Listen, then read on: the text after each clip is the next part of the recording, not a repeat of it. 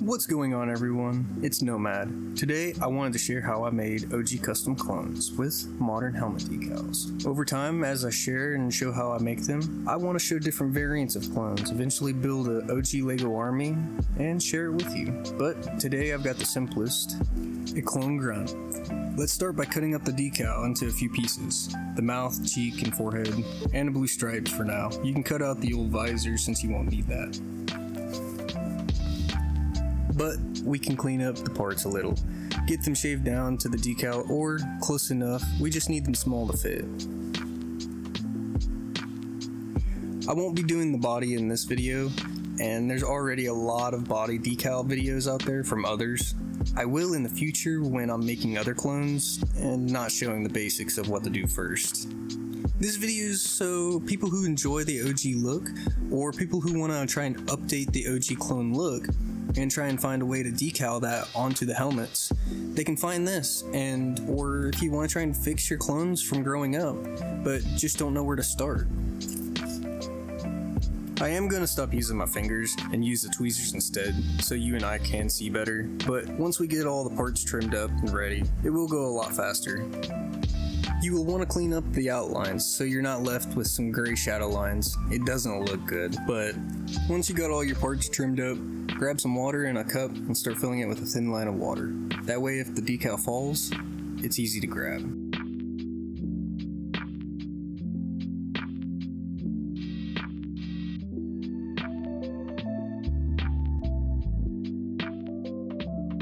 Also, I have Microsol and Microset decal solutions.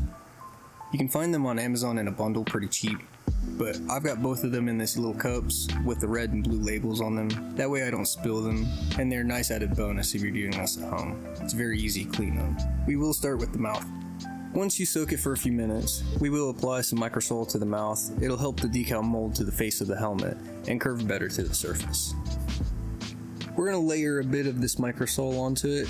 It gives us enough time to get the decal out of the water and place it on. If it's not straight, grab tweezers and gently try and poke the decal into the spot. The tip of the point should line up with the bottom of the visor.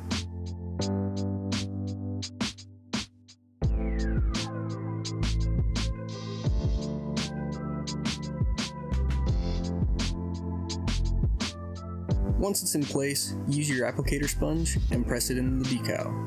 I'm using makeup sponges. They work the best in my opinion and also have this angle cut perfect for curves. We will use some Microsol again and brush it over the decal. Push out all the wrinkles, firmly press it into place, and the Microsol will help bend the decal to the helmet. Then you're going to sponge off all the extra Microsol, then apply some Microset and seal it in and dry. If you ended up moving the decal after you had pressed them on, use the sponge or brush with some Microsol or some water. It can move it, but sometimes it can also break the decal if you're not careful.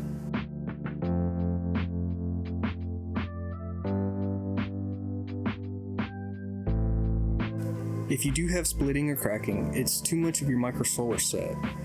The best thing to do is to not panic and be gentle with it and try and move it to be the best you can get it to be.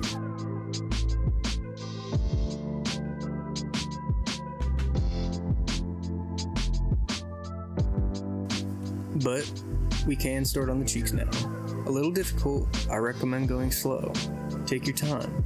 We're trying to fit in right under the eye and this little crevice, the space right above the cheek indentions. Practice more. You'll get faster and better with less mistakes.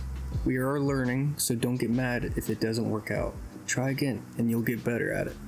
I believe in you. It is hard, and with all of the parts being separate, you will have to line everything up. So that way it's not crooked or slanted on one side. Check it. It will save you time and hassle. Spinning the helmet helps check and see if you're straight on with the face.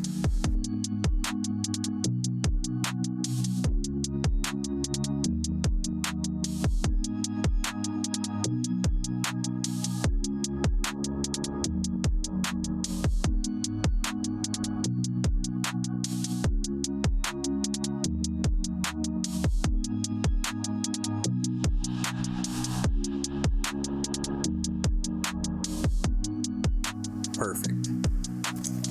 Now use the curve or the smallest side of your sponge and press in the cheek. Get it pressed in nice and smooth, and move on to put some more microsol and set and press it a few times with your sponge.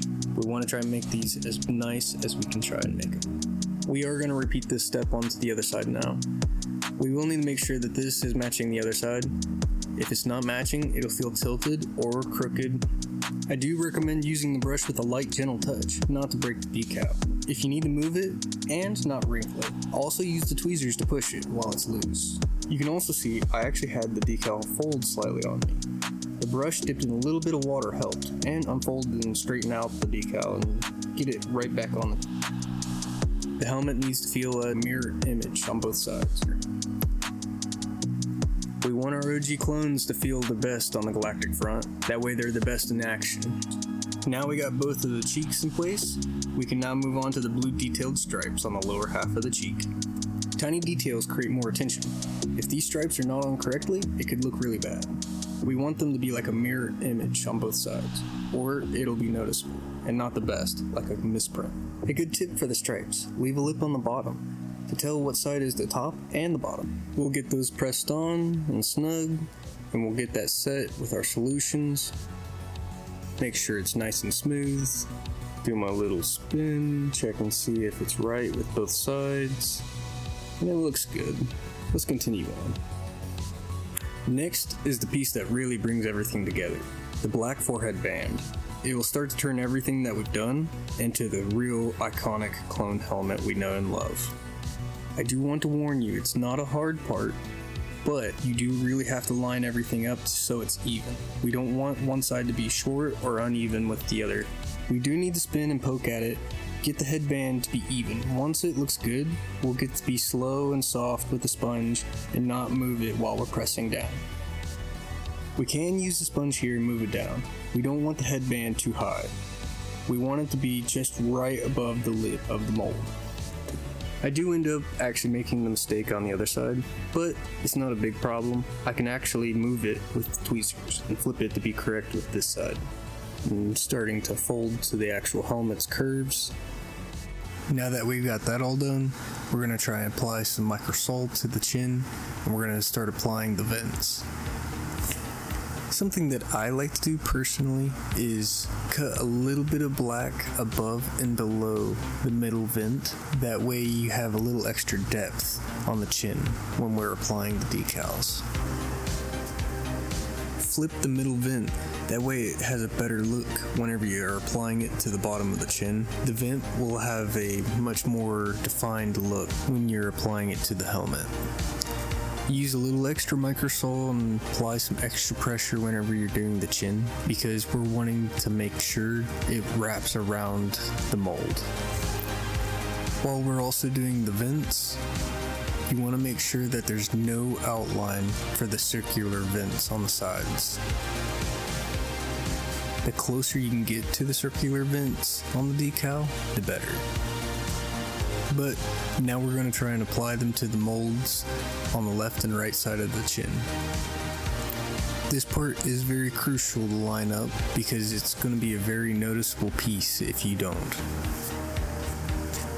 But if you do this right, your results will look even more better, just because everything will be nicely lined up and exact. If you don't, it will cause the helmet to look completely off. Just the slightest nudge can make the helmet look very, very bad.